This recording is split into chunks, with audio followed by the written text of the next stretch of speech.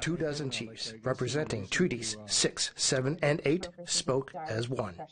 They vigorously condemned new Alberta Premier Danielle Smith's proposed, quote, Alberta Sovereignty Within a United Canada Act, unquote. The Act gives Alberta the right to ignore any federal law that it believes harms the province's best interests.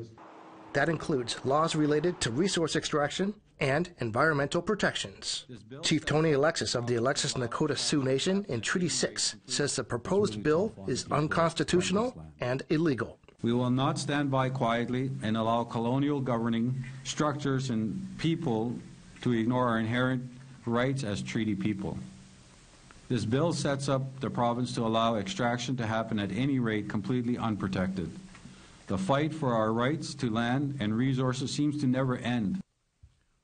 Chief Darcy Dixon of the Bearspaws First Nation in Treaty 7 says there was no consultation with any Indigenous leader in Alberta. We should have been the first stop for this discussion. As stewards of these lands, as treaties people, Treaty 7 views the Alberta Sovereignty Act as completely unethical. Treaty 8, First Nations of Alberta Grand Chief Arthur Noski said the treaties were signed by the federal government, not the province. Smith's proposed bill undermines the authority and the duty of the sovereign nations that entered into the treaty.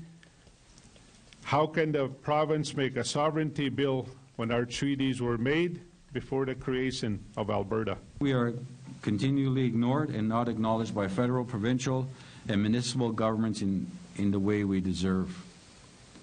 And now the Premier of Alberta, Danielle Smith, is seeking to provoke the majority of Albertans, First Nations, and other Indigenous peoples to appease a small minority of Albertans who are unhappy with the Liberal government.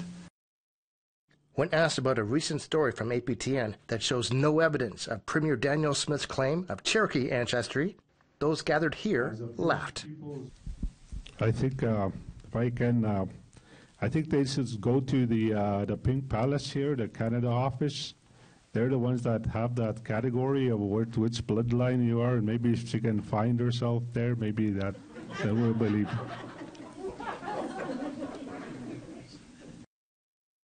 In a statement to APTN, the Premier's office says, "We are committed to ensuring the legislation specifically states nothing within the Act is to be construed as abrogating or degrading from any existing Aboriginal and treaty rights of the Aboriginal peoples of Canada that are recognized and affirmed by Section 35 of the Constitution Act 1982. It goes on to say that the Premier and Indigenous Relations Minister will be reaching out to treaty chiefs to book in-person meetings. With the majority government, the bill could be passed before a provincial election is expected next year. APTN reached out to the federal government, and we will follow the story as it develops. Chris Stewart, APTN National News, Edmonton.